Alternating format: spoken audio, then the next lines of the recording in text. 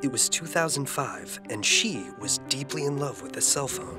Not just any phone. This was the first phone to put email in our pockets.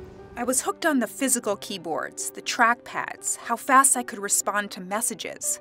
I clung to my BlackBerry for as long as I could. But then... something else swept her off her feet. And it wasn't a "it's not you, it's me" situation. This was 100% BlackBerry's fault. It let itself go and couldn't offer me half of what an Android phone or iPhone could. But if this were a real romantic comedy, this new BlackBerry Passport would be the struggling company's grand and crazy romantic gesture to win us devoted fans back.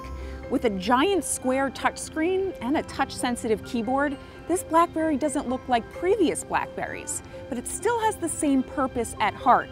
Though I warn you, this love story doesn't have a happy ending. What is that thing? Why is it shaped like this? I don't like it. It looks like a keyboard with a screen. I don't even know what it is. Yep, this thing does look crazy, and it's pretty much the only thing people notice about it. True to its namesake, the phone is the same shape as a US passport. But the craziest part about the design is its American cheese-sized 4.5-inch square touchscreen.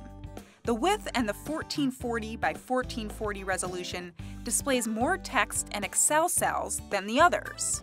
Okay, that might be helpful to some, but what would be even better is being able to actually hold this thing.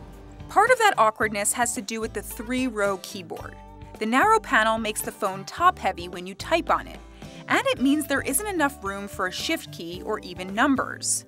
Those important keys pop up as software on the screen, which is really hard to get used to.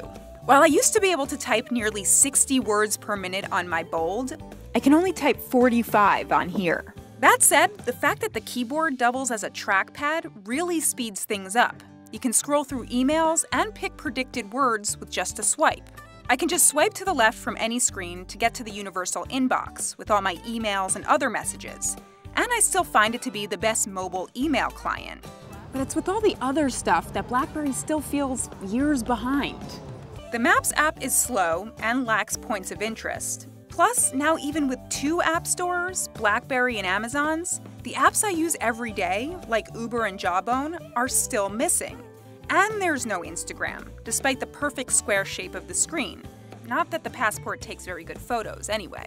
For that stuff, BlackBerry's actually okay with an open relationship. No, seriously, the company admits that it knows that BlackBerry users also carry an iPhone or an Android phone.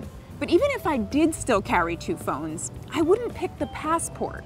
The big awkward design and keyboard makes it hard to justify room for it in a pocket or bag, even if it is a long-lasting, great email machine. And so, the love story ended again. I moved on, and so has the rest of the world. We communicate in so many other ways beyond email. So I'll say it again. It's you. It's not me.